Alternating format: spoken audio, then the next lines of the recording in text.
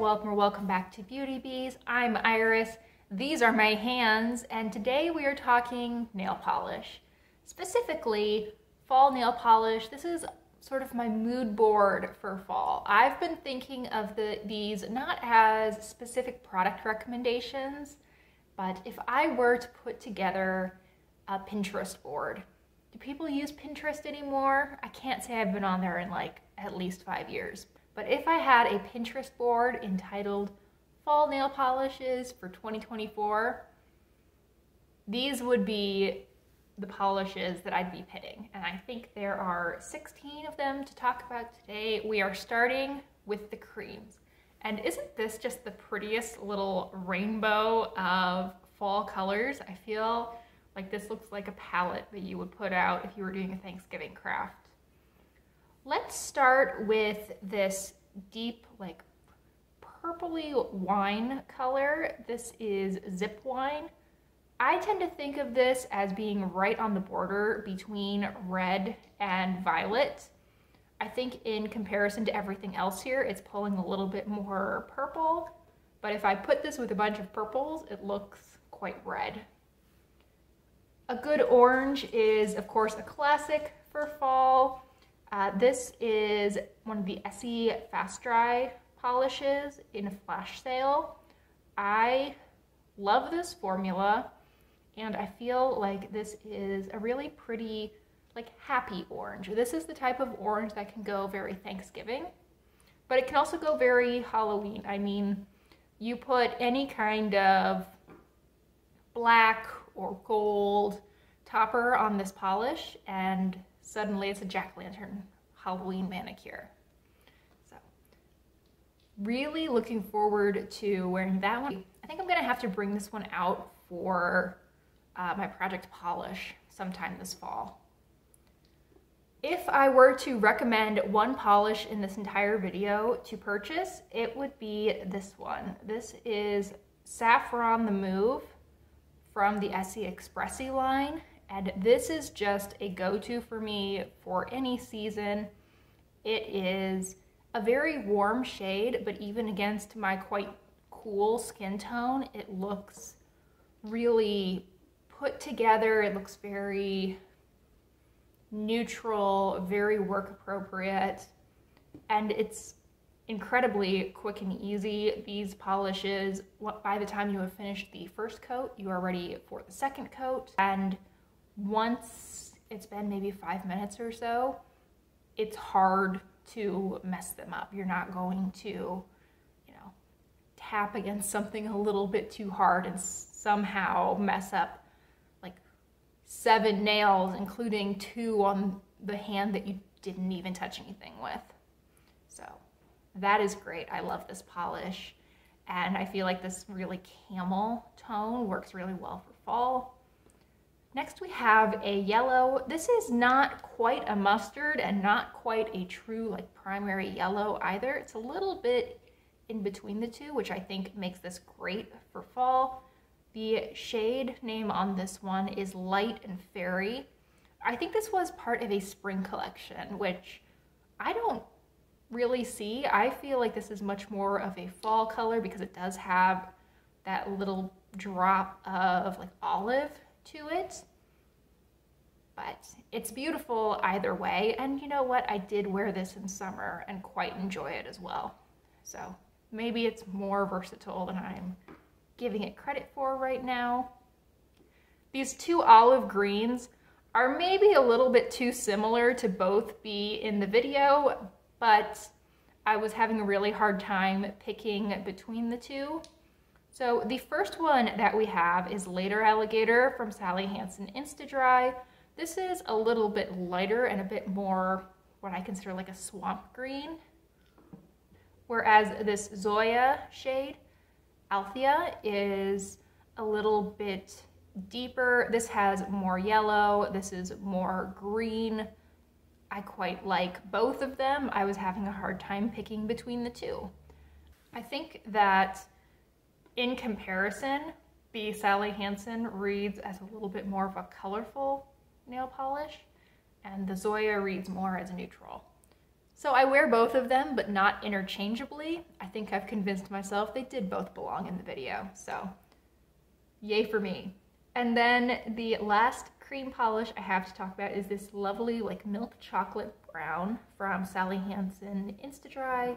This is from their Kisses collection that came out for, I think, Easter this year, and it's called More Kisses, Please. It is a really lovely chocolatey brown. I wanted to have something besides the purple that wasn't super warm leaning. I feel like this is just a hint warmer than like a true neutral brown, but it's pretty close. And this is like spot on the color of Hershey's chocolate, which is kind of weird and kind of great at the same time. So I think that wraps up the creams. Let's move on to the more interesting finishes. So for the shimmery and matte and metallic polishes, I found myself going a little bit deeper and a little bit grungier than I did with the creams. So the first one that we are talking about today is Sansa from Zoya. This is a blue-based purple, and it has some green-yellow shimmer in it. I say some, it's actually quite a bit of greenish yellow shimmer. It gives an interesting contrast to that like cooler toned purple base. I think it's really interesting, and I feel like it takes a polish that I would generally think of as more of a winter shade into a very like grungy fall place. I feel like this one doesn't really need any explanation. This is Sedona from Zoya. Even the name sounds like fall. And this is a, I don't know, rusty base color that has quite a bit of shifty shimmer to it that goes sort of coppery, it goes sort of golden. At some angles, this looks more brown or more red. It's really lovely. It is like all the colors of the trees in fall blended into one nail polish. And I think that the depth that this has gives it that witchy vibe that I was talking about earlier. Absolutely beautiful. I'm looking forward to wearing this.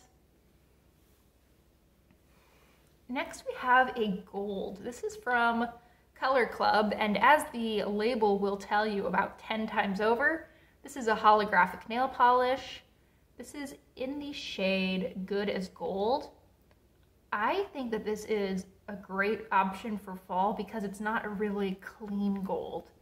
It leans kind of green, it has that little bit of olive to it, and it just looks kind of dirty and grungy, but in the absolute best way.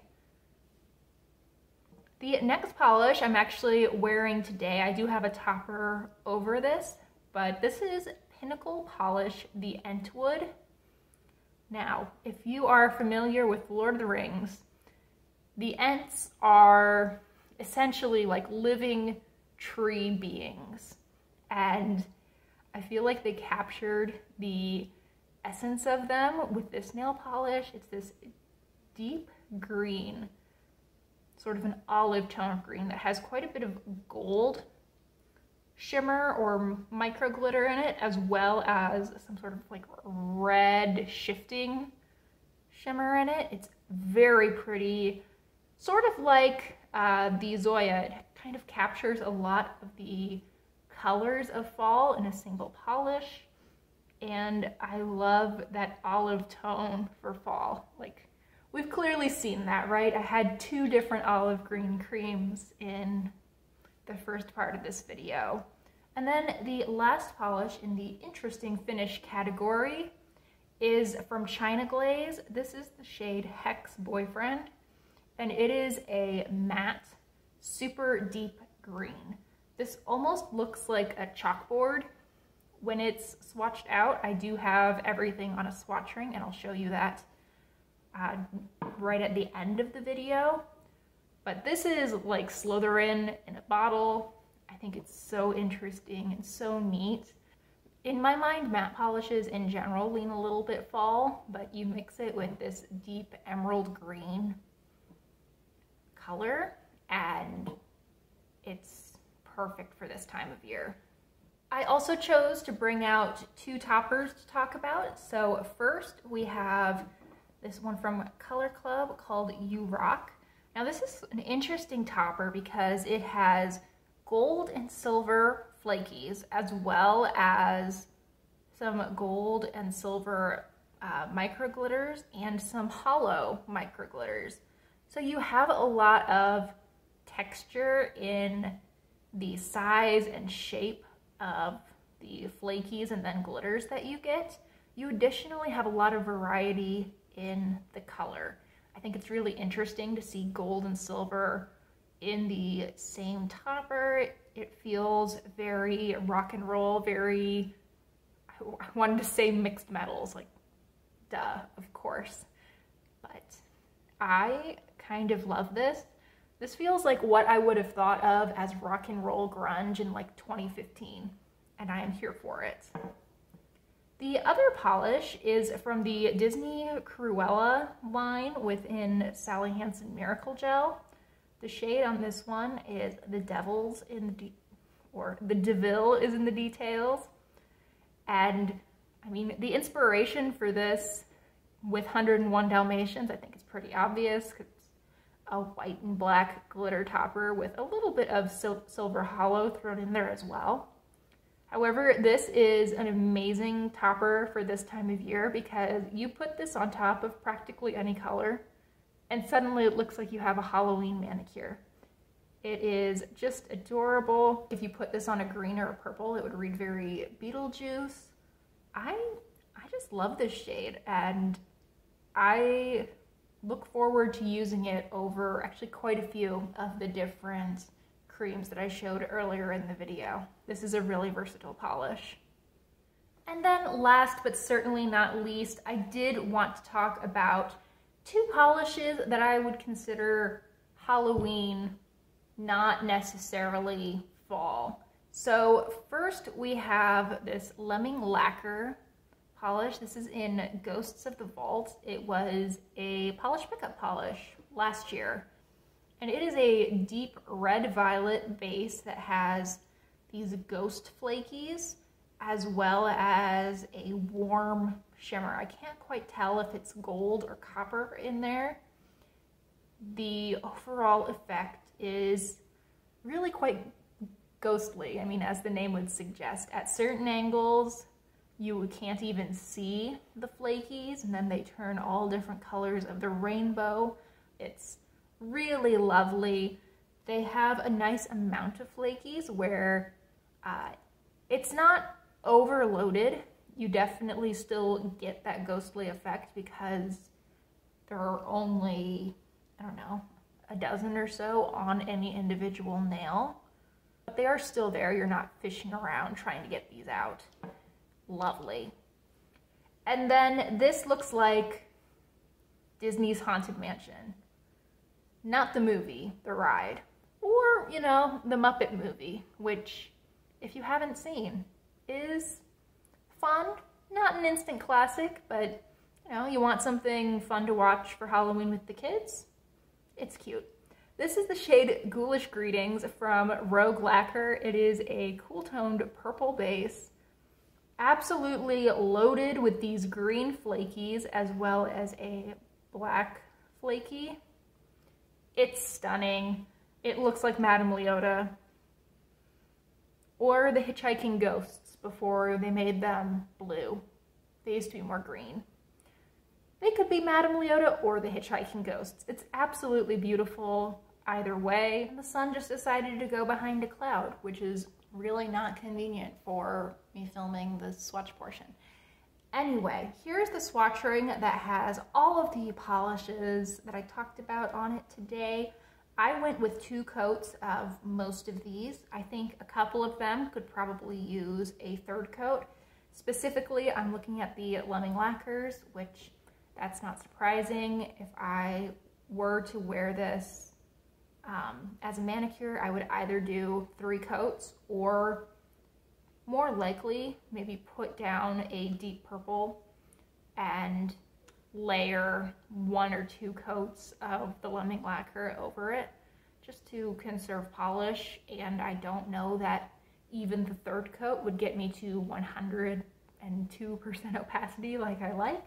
This Zoya Sansa could also use a 3rd coat. It is still a little bit sheer. As far as the creams, I am absolutely loving this little Thanksgiving spread that I have right here.